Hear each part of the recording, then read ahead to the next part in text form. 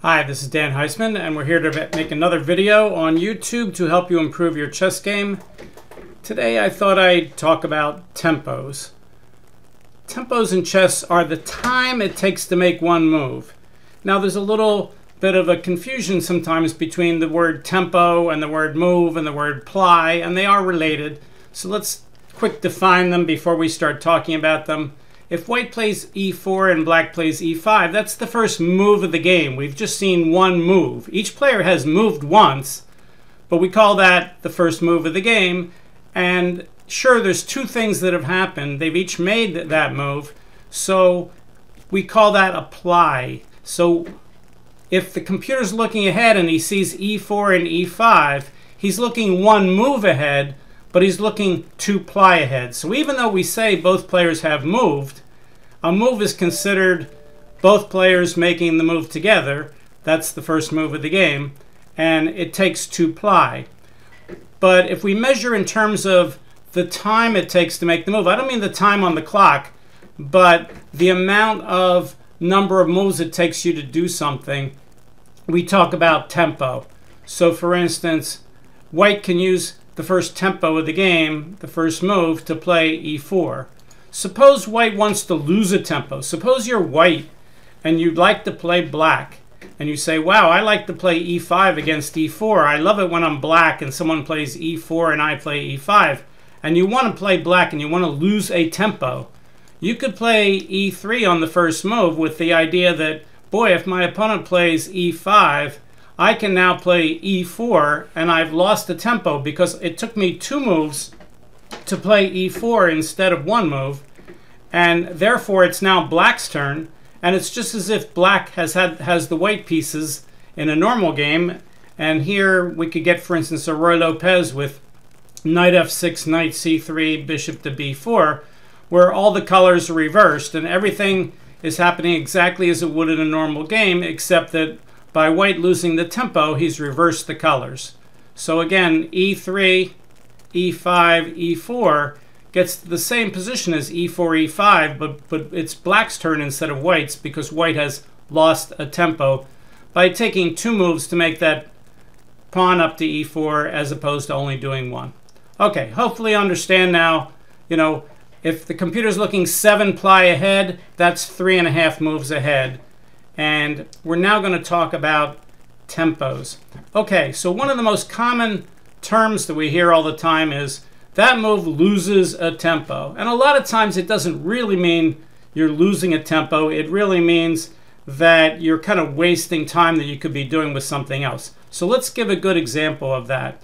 Let's say black plays the elephant gambit here, knight f3, d5. All right, so here black is threatening to win the pawn on e4. White could capture the pawn on e5, but the better move is to take the pawn, e takes d5, and now the main book move is to play e4 and hit the knight. But let's say black doesn't do that. And if you watched my videos where I play out loud against the mid-level engine, the mid-level engine sometimes plays queen takes d5 here, which is an inferior move. Why is it inferior? Well, it's because white wants to bring out his pieces anyway, so he's going to take this knight on b1 that's not doing anything, and he's going to bring it to c3, which is a better square. It attacks the central squares, but also it attacks the queen. Now, when you attack something with something worth less, I call this AWL, and if you haven't seen my video on AWL, it's a really good video. I highly recommend it, for no other reason than that's a concept that I see all the time, and yet no one has ever given it a name. So I decided giving it the name AWL was really important because it comes up so often in chess. And here we're doing an AWL. We're attacking the queen with the knight, but we're doing more than just AWLing. We're developing a piece to the square we normally want to have anyway, and the piece that we're hitting is in a very nice square, and he would like to stay there, but he can't because he's being attacked. So therefore he has to move the piece, and after he moves the queen, let's say queen to a5, it cost him an extra tempo. That is, it took him 2 moves instead of 1 to keep the queen out there safely.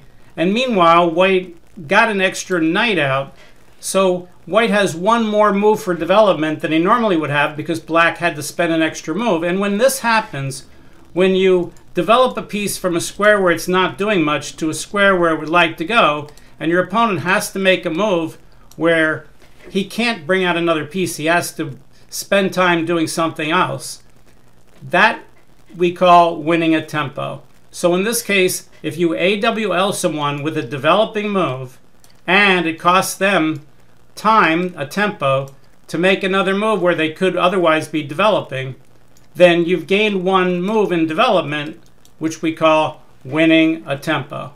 Now, are all AWLs winning a tempo? No, there's lots of examples of AWLs that don't win a tempo. Let's do one right now. Let's say black plays queen to c5. And now let's say we AWL the queen again with knight to a4. You might say, oh, well, the knight's attacking the queen again. That's winning a tempo again because the queen has to move and you win another tempo.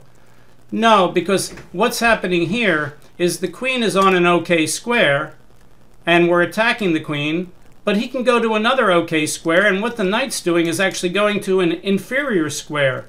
The knight's not developing himself. He's almost undeveloping himself by putting himself on the rim there. So for instance, if black plays queen to a5 now, yes, it costs black a tempo to do that, but it also costs white a tempo to attack the queen, and that knight is not being developed. It's not bringing an extra piece out. It's actually putting the knight on a worse square.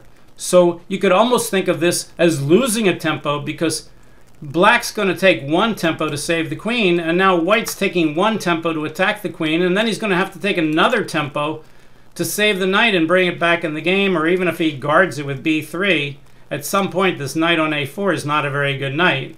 So he's going to have to take time to get back in the game. So white is not only not winning a tempo, we could argue that he's losing a tempo, but in any case, we would all agree he's not gaining a tempo when he plays knight a4. Knight a4, is that an AWL? Absolutely. AWL means attack with something worth less. Well, knight's worth less than the queen. Is that a threat? It absolutely is. If black doesn't do anything, white will take the queen and trade a knight for a queen.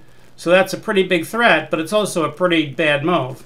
So a lot of beginners like to make these bad threats. They make threats where they spend a tempo making a move, figuring, well, I'll attack my opponent and, you know, let's see how he guards the threat or how he defends the threat.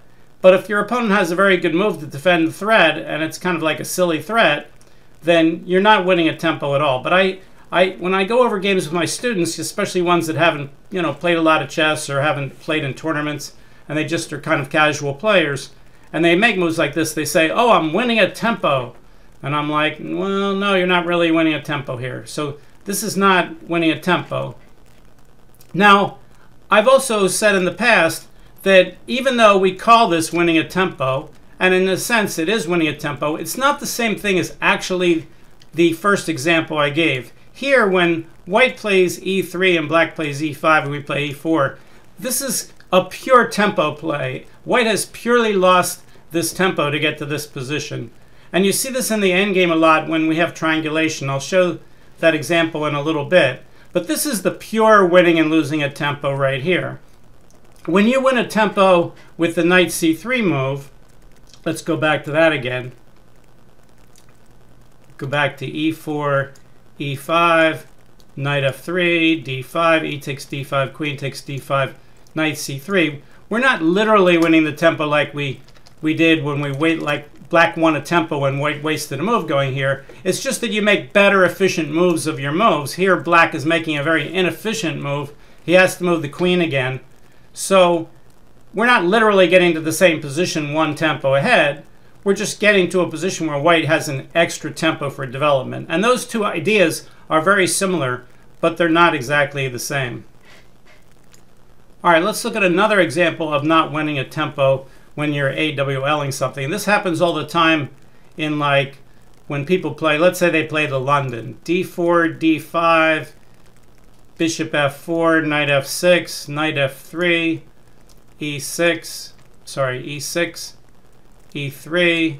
Let's say white plays, black plays bishop e7, h3, c5, c3, castle, bishop d3.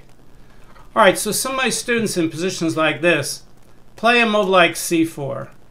c4, and when I ask them why did they play c4, they say, oh, I wanted to win a tempo. When I ask them, are you really thinking that he's not going to move the bishop and you're going to win it? They say, well, no, of course not. But they say, I want to win a tempo. And I say, well, how are you winning a tempo? They say, well, I'm forcing the bishop to move again. And then I say, well, how many times did you have to move that pawn on c5 to get that bishop to move?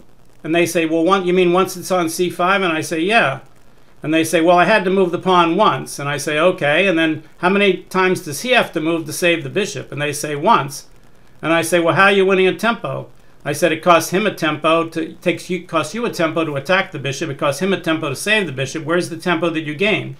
See here, the pawn on c5 is already in the game. He's attacking this key central square d4 and putting the pressure on the white pawn. And by doing that, he has a good role in the opening. Once he goes to c4, he's not more in the game than he was on c5. It's not like when you develop the knight and you hit the queen. That's a whole different concept. Here, the pawn was already doing something, and you could argue, well, now he has more space. Well, maybe, but he has less pressure on the center, and there's also another problem with this.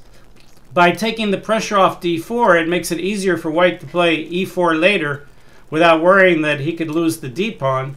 And also, it blocks black's play on the center so that he has to play on the queen side and play for this b4 break. And there's not a lot of targets over there on b2 and a2 for black to shoot for, but white can play on the center and the king side with e4 and move his pieces toward the king side. And white's play here is much, much easier and stronger than black's play. So if we ask the engine, let's scroll this up here, and we'll say, Mr. Engine, now, there are positions where a move like c4 can be okay. I don't think this is one of them. Most of them they're not. And, you know, chess is a fun game where, you know, if 8 times out of 10 a move like c4 here is really bad, that doesn't mean it's bad 10 out of 10 similar situations. But I think in this situation, c4 is not going to make our top move. Let's see here. Stockfish says black has nothing better. All right, so he's going to make a little liar out of me and say, in this position, c4 isn't as bad as it normally is. And I'm sure if I change the position a little, I could make c4 a bad move. So here Stockfish is saying, c4, Dan, yeah, it's, you know, fighting up there for number 1. Right now it's got a very slight lead of like 7/100ths of a pawn over b6. I wouldn't play c4 here. And as I said earlier, I don't think it's the best move. I think if Stockfish looked further and further and further, it wouldn't be number 1.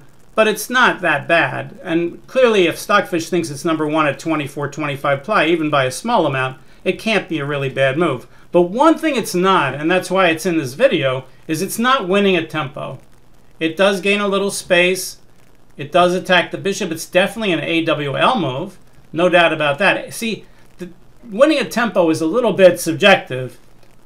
I don't think it's completely subjective, but AWL is never subjective. Either you're attacking something with something worth less or you're not.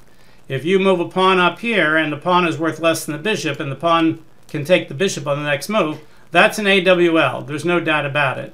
Whether it's a good move or not, whether it's winning a tempo or not, well, those things are a little more subjective. So I wouldn't play c4 here. Oops, I just unfortunately, by moving the pieces back and forth, I reset the engine evaluation. But the engine says, hey, Dan, it's as good as any other move here.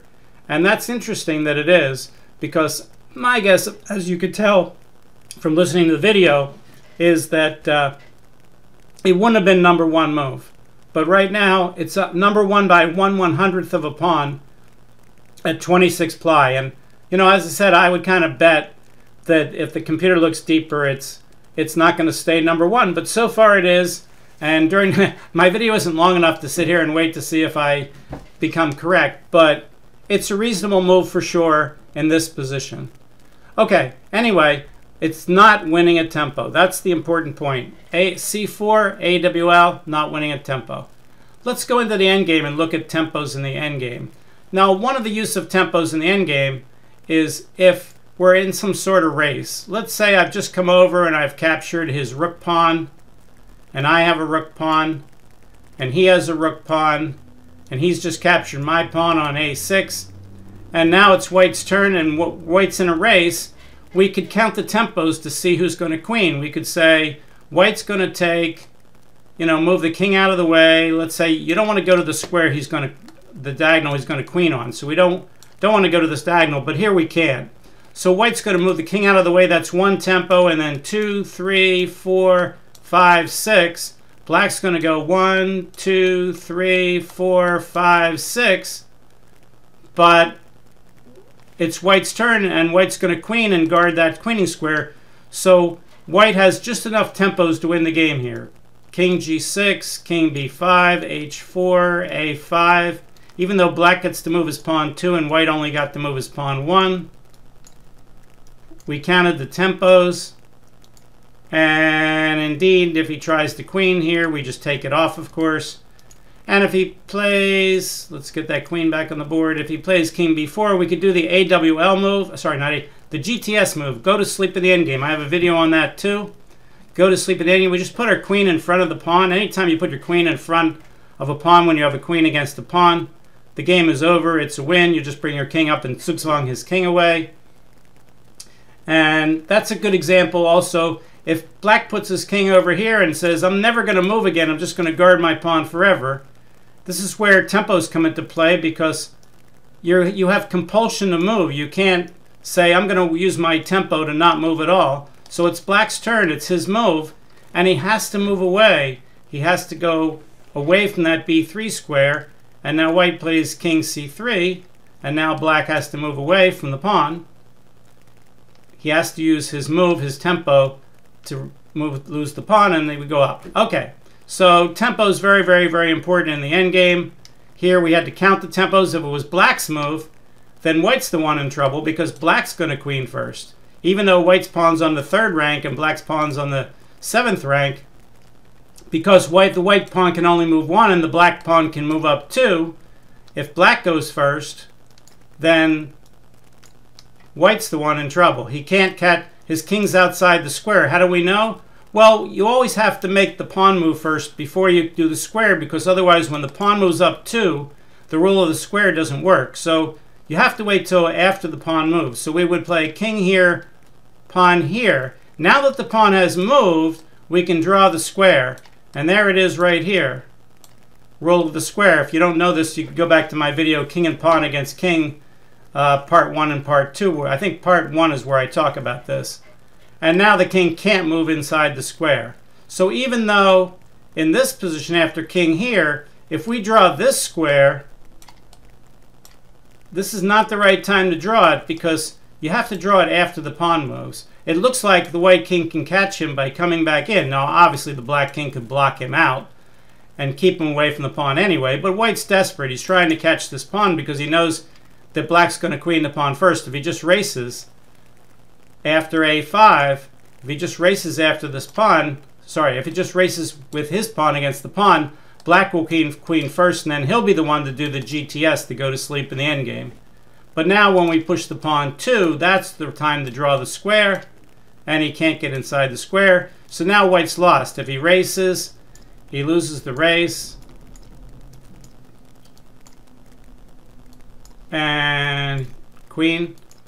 And if white went the other way, let's say white goes up this way. So let's say black goes here and white goes here to be closer to the queening pawn. Well, again, we've got the same problem. a5, h4, a5. Even though white's king is a lot closer, he can't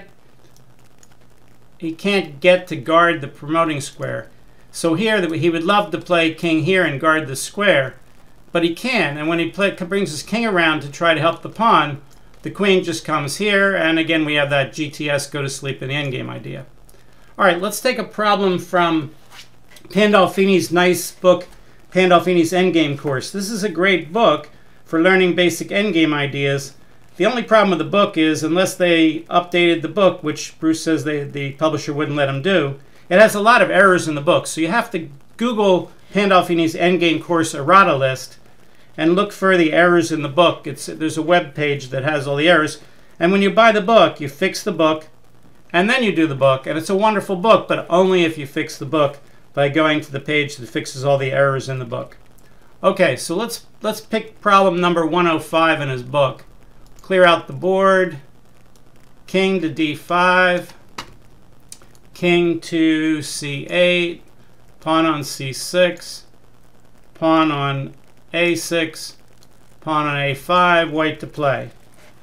Okay, so here, if it's white's move and he tries to directly win the game, he can't do it right away. If he comes up to d6 and black goes to d8, white can't make any direct progress here. If he pushes the pawn, black will go king c8. King c6 is stalemate. If he moves the king anywhere else, he loses the pawn, and then black's king simply goes in the corner, and it's an easy draw. If white tries to play king c5 first, then black plays king c7, and again, white can't come up. So how does white make progress? Well, white makes progress if he can get back to this exact same kind of position where it's going to be black's move. So what white wants to do is he wants to basically lose a tempo, which would be the same thing as actually kind of gaining a tempo. He just wants to reverse whose move it is. So whether he could kind of gain a tempo and make it black's move or lose a tempo to make it black's move, in this kind of position, those two ideas are exactly the same. So we tend to think of it as losing a tempo. And the way to lose a tempo is to triangulate with your king where black can't do the same triangle. So notice white can do a triangle like this, waiting to do those moves, and black can't do the same kind of triangle because the pawn is blocking the squares. All black can do is go up and on the side, and he doesn't have the same flexibility. Does that actually work? Well, yes, it does. Let's say white plays king here. King to d4.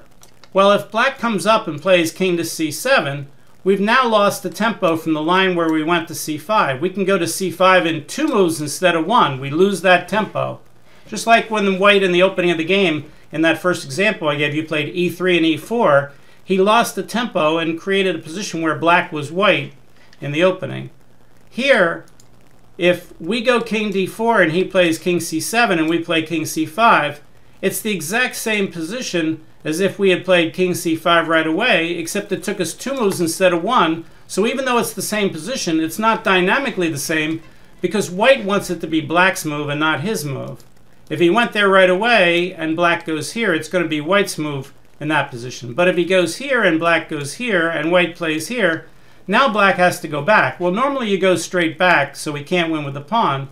But if you go straight back and white plays here, white could even win the second pawn now. So for instance, king d4, if he plays here, we can just take off the pawn. And now black's just lost. If he plays king here, we're not going to stalemate him. You always be careful about stalemates. We can play here. When he plays here, with 2 pawns, you can do either one. You can push this pawn, and now when he plays here to stop you from queening, you just play here with not with the idea of getting a queen, just the idea of losing a tempo. Here, white wants to just make a move and lose a tempo. The king comes up. The white king comes here, and the c-pawn queens. In fact, both pawns would queen. So after king d4, king c7, king c5, king straight back, king here, we could take the pawn. If he comes up over here, we can just guard the pawn. And now with the extra pawn, the win is trivial. Again, if he goes straight back, we come up, he plays here, we come up, he plays here, and again, we lose the tempo. He goes here, and we can bring our king up here and win. Not to mention, we could also push the a-pawn. Okay, hopefully you're convinced that if white goes here and black goes here and white goes here, that white's now winning. If black goes back diagonally, it's even easier. White doesn't even need to win this pawn anymore. He'll just get a queen here. If black goes here, if we get a queen, it's stalemate. What should you do in a position like this? Well, you could say, I'll get a rook and I'll win. But you really don't need to do that. All you need to do is waste the tempo with your king. Just play something like king c6 or king d8. And then on the next move, you'll get a queen. For instance, king c6, king a8, only legal move. c8, queen is check now. Can't be a stalemate if it's check. And your queen, checkmate. All right, so king d, we've seen over and over again now that this is a win for white. So therefore, when white goes here, black's going to have to go sideways. Let's say he plays king here. All right, but now if we come back to d5 for white, that's silly because black will play king c8 and get back to the same position we started with, and white has made no progress. If we play king c5, he'll play king c7, and again we have no progress. This is where you need to triangulate. You need to play king to c4. Okay, now what can black do? Well, if he comes up to c7, we come to c5, and now it's black's turn to move, and he has to give way just like we've already seen. But if he tries to mirror white and play king here, white plays king to d5, and now we've got back to the original position, except white has made 3 moves in a triangle to get back to that position, and black has only made 2 moves back and forth, which means white has lost a tempo. That's the whole idea of the video, is, you know, gaining tempos, losing tempos. Here, you could argue that white actually gained a tempo by making it black's move because he wanted to change it. Again, most people don't think of it that way because white's the one who took the extra time. So we say, oh, he did sort of the same thing. He lost the tempo here. And now black's lost. Because now if he goes king to d6, white plays king d8, then king d6. And now if king c8, c7, he's squeezed out. King b7, king here. And again, please don't get a queen here and stalemate him. Move your king to c6 or d8 and then get a queen on the next move. Or if you want to get a rook here first, you can do that. But don't get a queen. All right, let's look at that again. King d4, king d8, king c4, king c8, king d5. There's our triangle. Let's say he plays king c7. Well, we've already looked at this. We had played king here, but now it's black's move, not white's. And when he goes away, we come up here, we win this pawn, and we win the game just like we showed you earlier. So the way to win this game for white is not to come bullying ahead because black goes here. I don't call this getting the opposition. If you want to see why I don't call it getting opposition, you can watch my video on the use of the term opposition. If you want to call it opposition, be my guest. It's just a word, you know, there's no standard dictionary of chess, but I think of this as having the right tempos here. Opposition I reserve for when the king is in front of the pawn. When there's kings next to the pawn, it's a whole different ball game. Anyway, so that's for the other video. So king d8, white can't push the pawn here. Let's see. Let's go back. So we just said king here, doesn't work. King here, doesn't work. It's white's move. He has to move away. If he goes here, black goes back here and repeats the position and says, thank you, white. The only way that white can win here, if we go back to the start, is you move your king, threaten to move your king in this triangle. Now, you only have to triangulate if the king moves sideways. If the king comes up, then you have gone this kind of triangle. And you didn't even have to complete the triangle. And now when he goes back anywhere, if he goes back, straight back, you come up and win the pawn. Okay, so here, the idea for white is to lose the tempo. In openings, you're trying to gain as many tempos as you can. If your opponent, let's say, plays the center counter game, very similar to the elephant gambit that way, and he takes with the queen, then the main move is to play knight c3. Grandmaster Kaufman has said another way to win a tempo in that same opening is to play something like d4, and later on you can play c4 and actually get your knight behind the pawn and attack your queen, the queen with the pawn. Notice if the queen plays something like queen e4 check, later on we can win another tempo on the queen. So for instance here, I don't necessarily want to play bishop here, although bishop here, queen takes, bishop here is probably okay for white.